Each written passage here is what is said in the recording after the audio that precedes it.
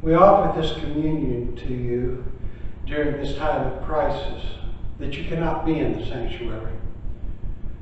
Please take time to have your elements available.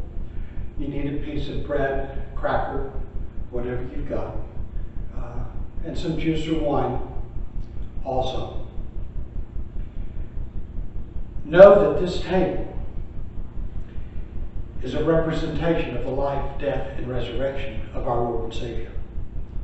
We are so grateful that He has given us this table to help us remember each and every time that we come to it that He has provided us a place undeserved at this table. He wants us here. He wants us to take a seat. He wants us to feast with Him. He wants us to take into us His abundant life, His love, His joy. And this table represents all that He is. On the night that He was betrayed, Jesus took the bread and He broke it and He blessed it and He passed it among the disciples and He said, "This is my body, it is broken for you."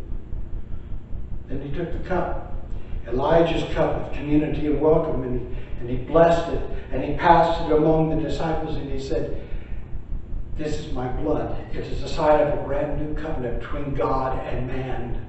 Take, eat, and drink, and do this all in remembrance of me." Let us pray. Gracious Heavenly Father, bless these elements as we partake of them.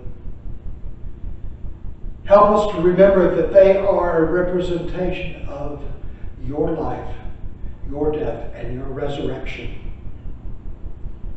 Thank you for the abundant life that you provide for us, Father, and how the joy and wonder fill us because we come to this table to sit with you.